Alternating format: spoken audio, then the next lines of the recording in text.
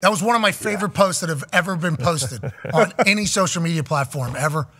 Rashard Mendenhall, former running back for the Pittsburgh Steelers. I'm sick of average white guys commenting on football. Y'all not even good at football.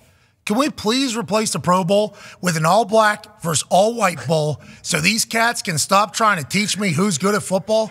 I'm better than your GOAT. It all started with a tweet from former NFL running back and University of Illinois man Rashard Mendenhall. I will say the conversation that particular tweet has initiated around NFL circles, okay, is magical. This is something that has really, could potentially pull people apart, has really brought people together. Right. Absolutely. While McAfee took the fun route. Hey, Illinois, this is your product.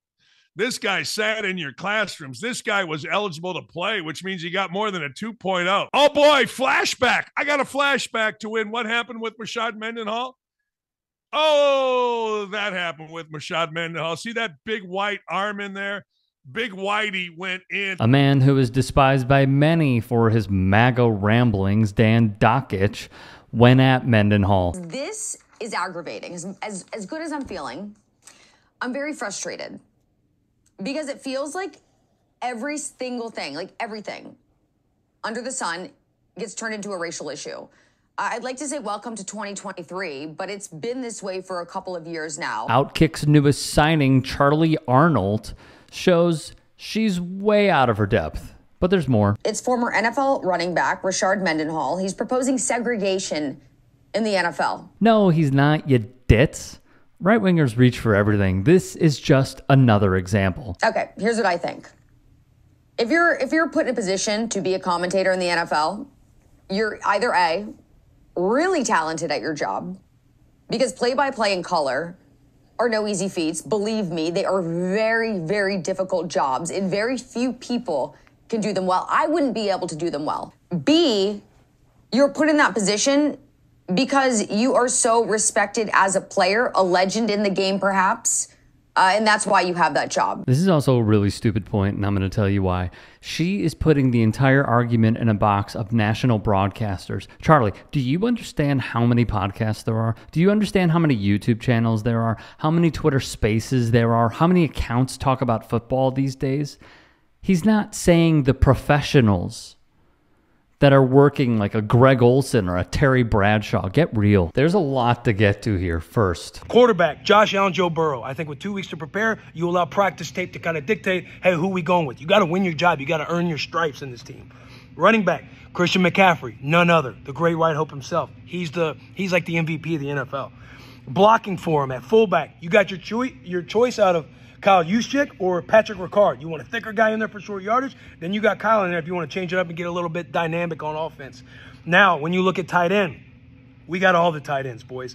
We got Travis Kelce, George Kittle, TJ Hawkinson. Pick your poison on which personnel you want, but we got the boys in the house. I mean, Sam Laporta, Jake Ferguson. We got all the tight ends. When it comes to offensive line, pretty balanced. However, I love the offensive line. You got to build through a center, a brainiac up top. We got Jason Kelce. Jason Kelce or Ryan Kelly. Then on each side of him, you got Chris Lindstrom or Zach Martin. And then on the other side, you got Quentin Nelson. Then at left tackle, I like Colt Miller. Right tackle, you like Lane Johnson.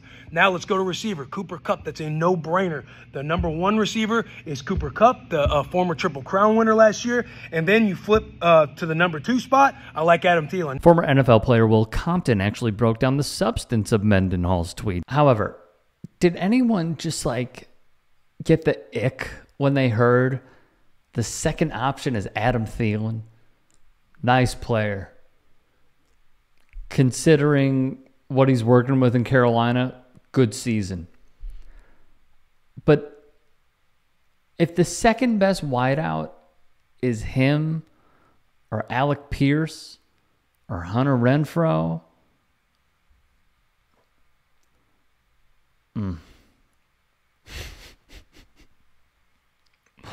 those are rough options. I'm sorry. You got to play team defense out there. Rush our best 3.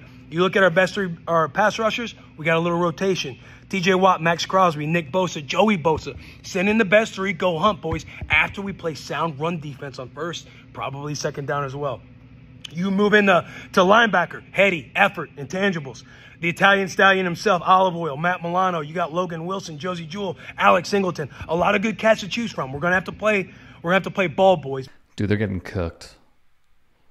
They are getting shredded. All right, you go into the back end. Christian McCaffrey, he's going to have to come around. He's going to have to play both ways. I got him playing one safety spot, the other safety spot manned up by Harrison Smith. But we are going to have to use Christian McCaffrey on both sides. We got to play zone against these boys. Now, you look at the cornerback position, the big question mark. Parts are obsolete on the all-white side with the cornerback position. We might just have to use the cat that got drafted out of Iowa that was a corner, and then I think Iowa's got another white corner that's just still in college, but we might just have to call him up to the big leagues. That's how bad it's been. Fun fact, Jason Sehorn is the last white corner to start in the league. December 22nd, 2002. It's been close to 21 full years since. Ouch. Now to put a bow on this, Charlie Arnault has proven through her own social media posts to be a hypocrite. She has said that we need to protect women's sports and go against the LGBTQ plus community, and then she will post pictures of herself saying, advocating for equal rights and supporting that community when she was with ESPN. So which one is it, Charlie? Secondly, this isn't segregation. Do you know what segregation is? Do you? This tweet was posted to stir up folks like you to get in a world of hurt. He is not advocating for separate drinking fountains. They are doing this as an exhibition, and they're having fun with it. Rashard Mendenhall, I don't know how long you've been following what he's been doing, and you brought up the one thing that every single right winger will do to make their point, which is not a point, which is the fumble. And Dan Dockage might say it in worse terms than you. But follow this man's career path. Understand sometimes he might just say stuff, in essence, to grab headlines. Look at what he said about Big Ben, which may not be that far off, considering he is actually good friends with the person that you guys view as the next coming of JC, my Jewish guy.